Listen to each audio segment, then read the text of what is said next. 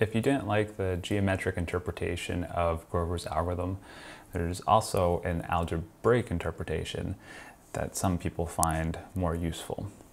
So the algebraic equivalent of our state vector psi r lying in the S prime x star plane is that all basis vectors aside from x star have the same amplitude.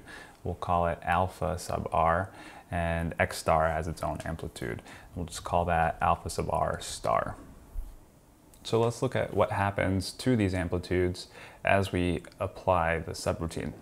The first step is applying the oracle, and it's pretty easy to see what that does. It negates the coefficient in front of x star, and it leaves all other coefficients unchanged. It's a little trickier to figure out what the Grover diffusion operator does to these amplitudes, but it's not so bad if we break it down. Remember that d is equal to 2 times the projection onto the uniform superposition minus the identity operator.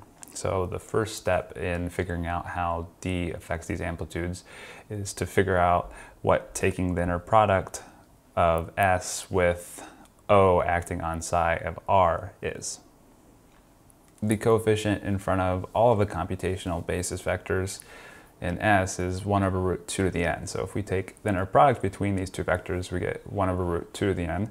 That's the contribution from S times negative alpha sub r star plus alpha sub r for all the other 2 to the n minus 1 basis vectors.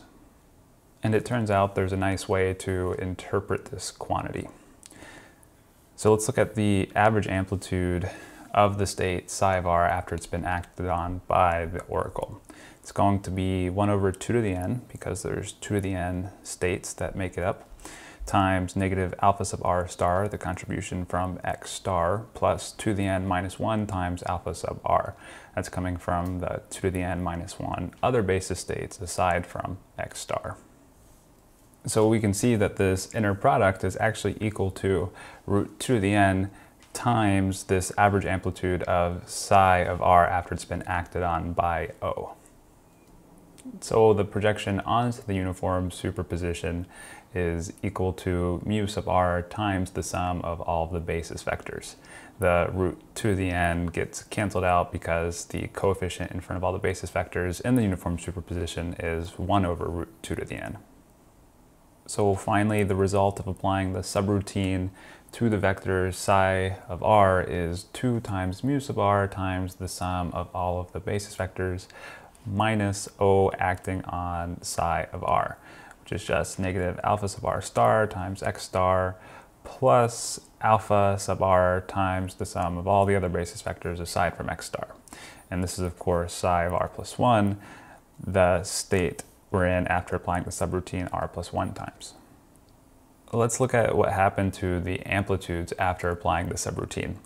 The new coefficient in front of x star, alpha sub r plus 1 star, is equal to 2 times mu sub r plus alpha sub r star, the old coefficient. And the coefficient in front of all other basis vectors, alpha sub r plus 1, is 2 times mu sub r minus alpha sub r, the previous coefficient in front of all of these basis vectors. I'm going to slightly rewrite these. The first one as mu sub r plus the quantity mu sub r minus negative alpha sub r star, and the second one as mu sub r minus the quantity alpha sub r minus mu sub r. And I'm doing this because it makes it easier to understand what the subroutine has actually done to these amplitudes. I think it's easiest to see if you make a plot of the amplitudes. So I'll put x on the x-axis, and I'll put the coefficient on the y-axis. So initially, our system is in a state where all basis vectors aside from x star have the same amplitude, and x star has its own amplitude. We'll just make it slightly larger than these other ones. Then after we apply the oracle to the system, the coefficient in front of x star is negated. So this is now what the coefficients look like. And this dotted line here is mu sub r, the average coefficient. it's going to be slightly less than alpha sub r because of the negative contribution from the coefficient in front of x star. So on the previous plot, it's of course in the same place, it's slightly below alpha sub r. So this height here is the difference between alpha sub r and mu sub r, so alpha sub r minus mu sub r. And then this larger height here is the difference between mu sub r and negative alpha sub r star. And these are precisely the quantities that are added or subtracted from mu sub r to get the new coefficients. So as far above mu sub r as alpha sub r is, alpha sub r plus 1 is that far below mu sub r. And similarly, as far below mu sub r as negative alpha sub r star is, that's how far above mu sub r alpha sub r plus 1 star is.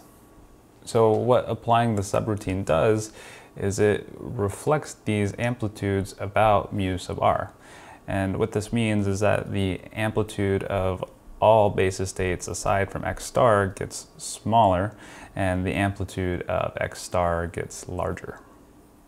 That's why this is called the amplitude amplification trick.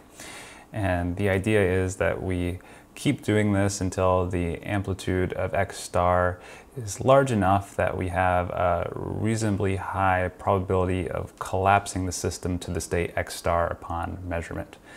Exact same idea as in the geometric interpretation, because they're the same algorithm, just two different ways of looking at it.